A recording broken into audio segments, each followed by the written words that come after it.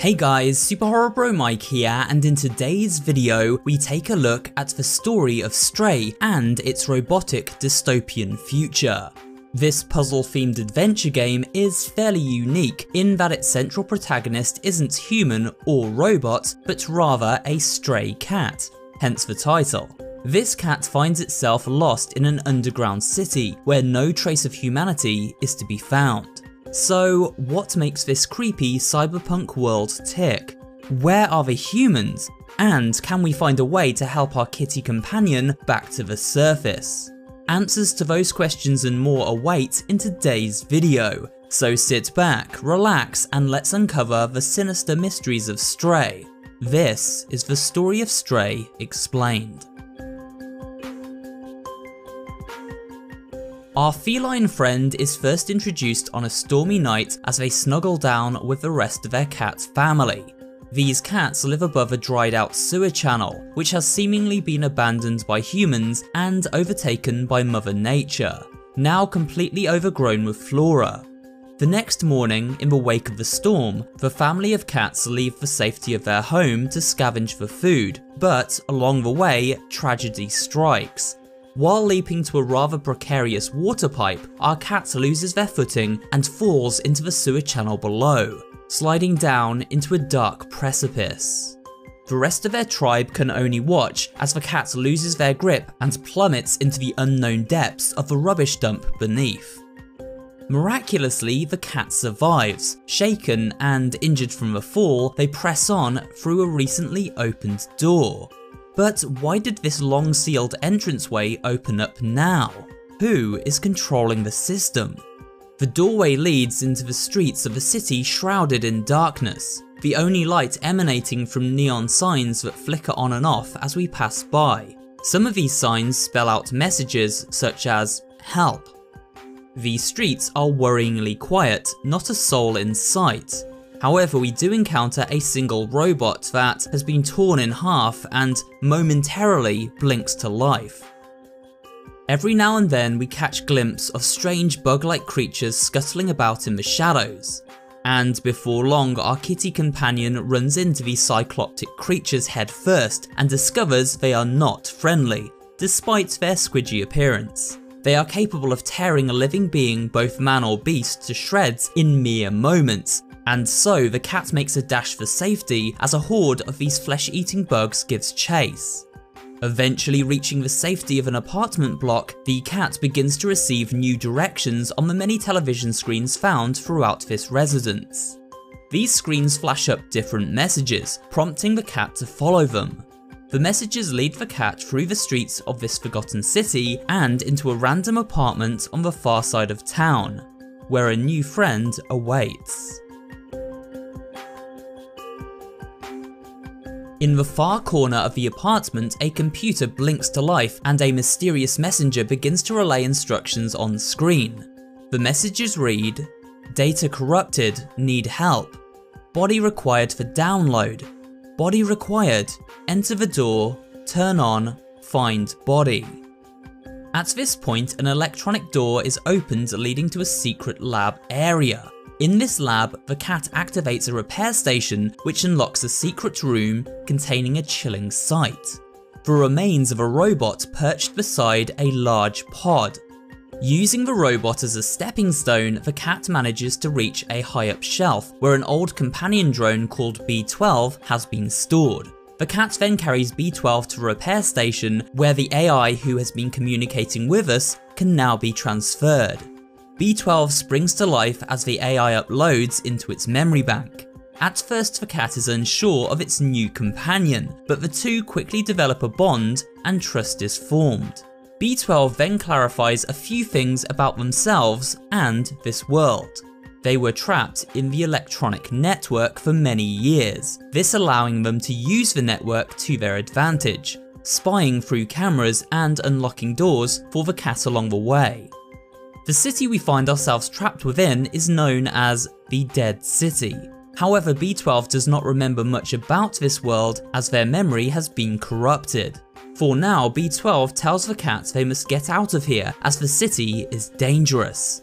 After equipping the cat with a backpack used to digitize and store key items, the two leave the apartment and begin their quest into the great unknown of this cyberpunk world. Before long, the two explorers find their way into a new area of the city known as the slums. This is inhabited by a race of robots known as companions. At first, these nervous droids flee the streets, retreating into the safety of their homes, believing the cat to be one of the dangerous bug-like creatures that infest the now abandoned dead city. We learn that they refer to these parasites as Zerks. It's not long before a brave Elderbot known as the Guardian realizes we come in peace and welcomes both Cat and B12 into the slums. B12 is multi-talented, capable of translating a new language created by the robots inhabiting the underground city. Therefore, we are able to listen to their conversations and communicate back, as well as deciphering the many signs and murals found throughout this world to gather additional details and solve important questions. While exploring the slums, many of the game's basic mysteries can be answered by simply digging around for clues.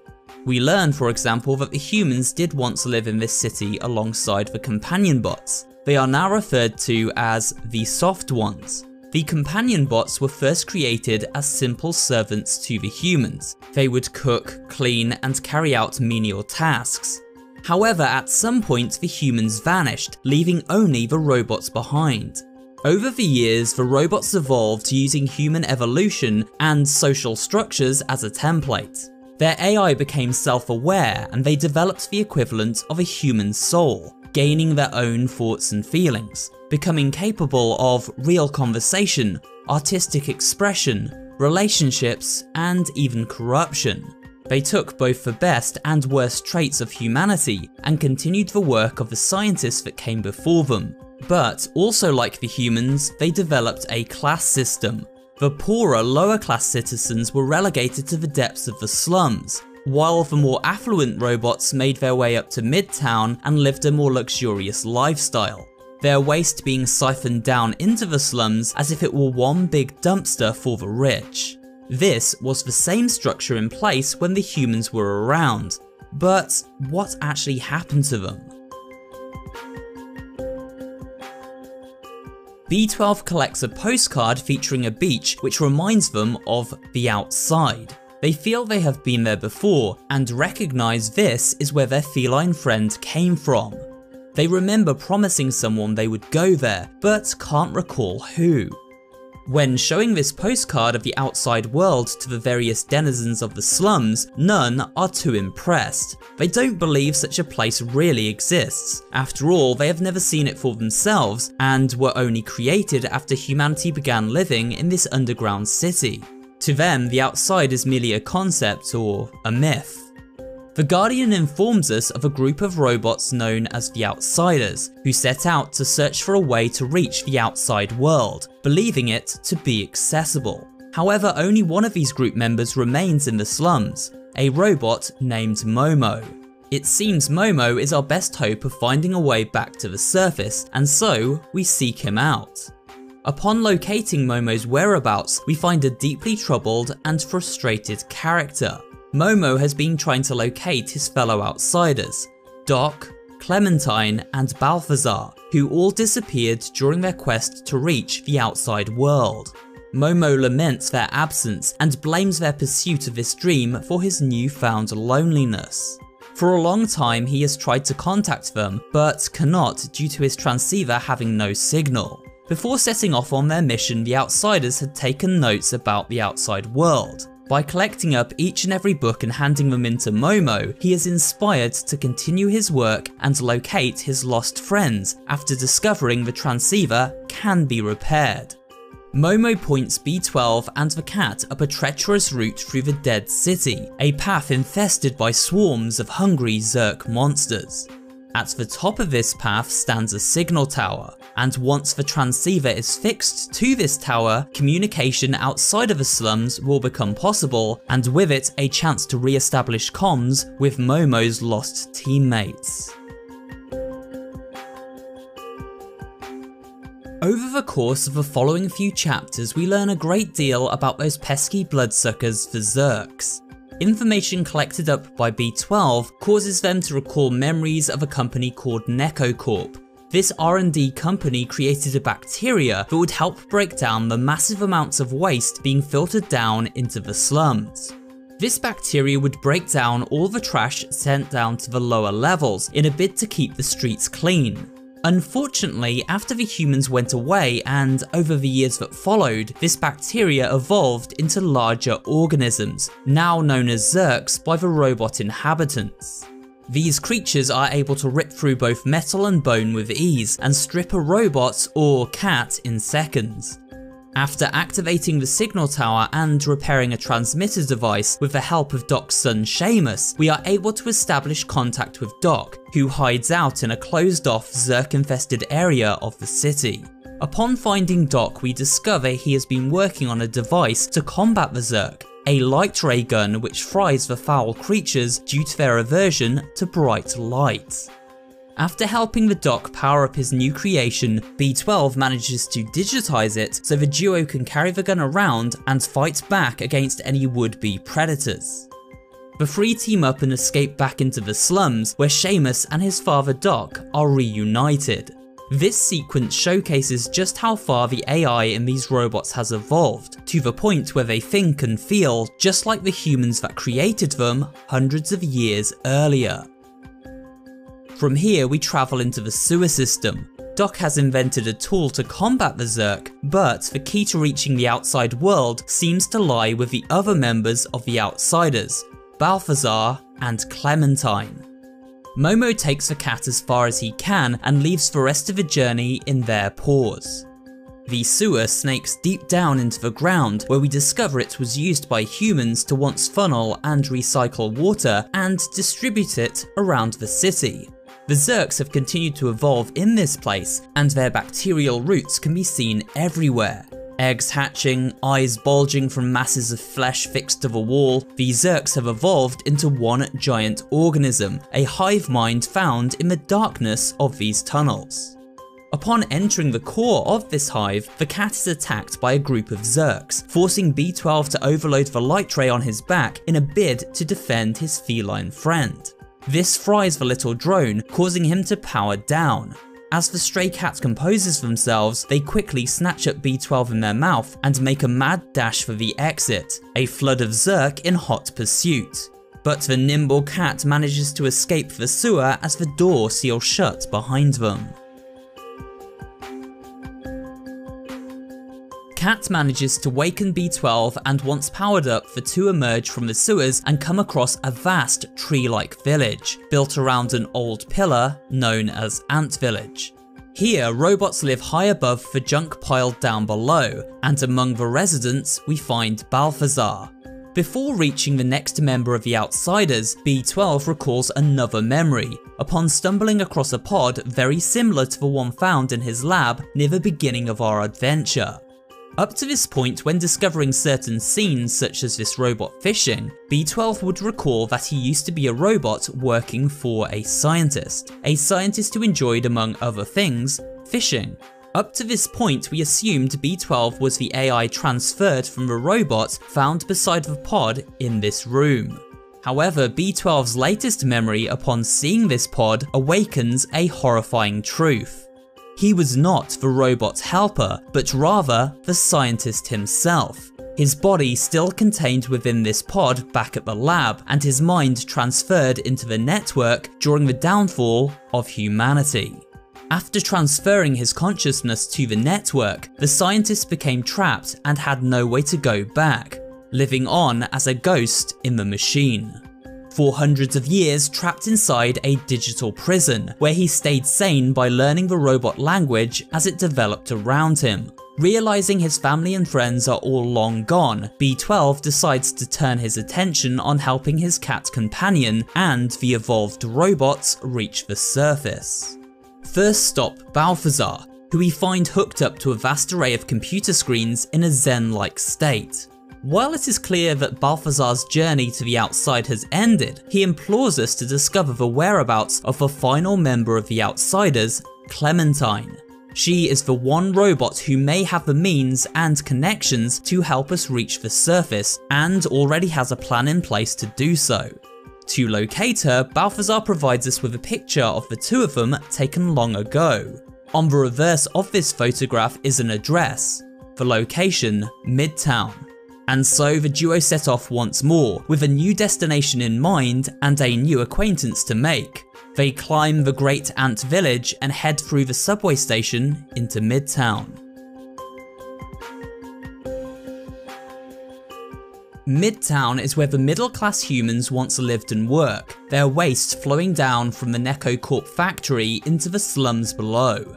Hundreds of years later, the bots have continued this tradition, and the bright neon-lit city streets are full of hustle and bustle. A range of different shops, from clothes stores to eateries, are fully functional. There are even bars and a nightclub, and overlooking the town, a high-security prison. Any suspicious or law-breaking robots find themselves locked away in this creepy establishment.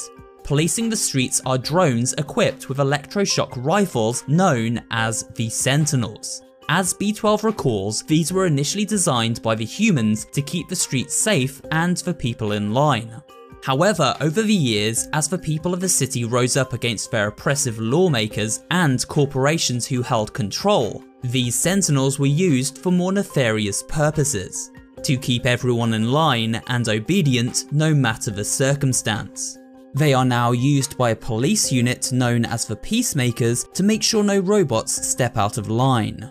Clementine is currently hiding from both the police and Sentinels in an apartment block uptown. Upon sneaking into her apartment, Clementine is untrusting, but quickly warms to the duo after seeing the photograph from her old friend Balthazar. In order for her plan to reach the outside to work, Clementine informs us we need to take the subway train to the upper levels. Unfortunately, said train is powered down, and only an atomic battery found deep within the high security confines of a local necro factory will get it running again.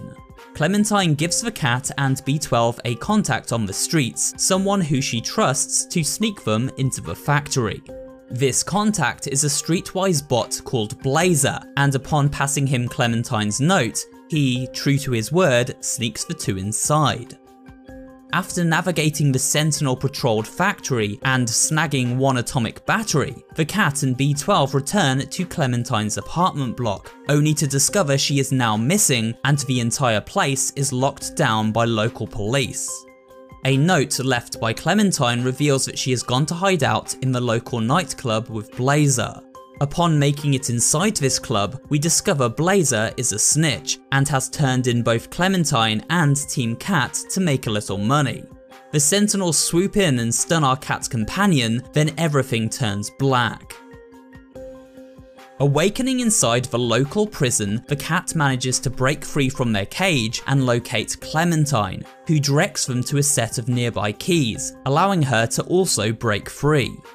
However, communication is now key, as B12 has been taken, and so the cat no longer has a translator to rely on.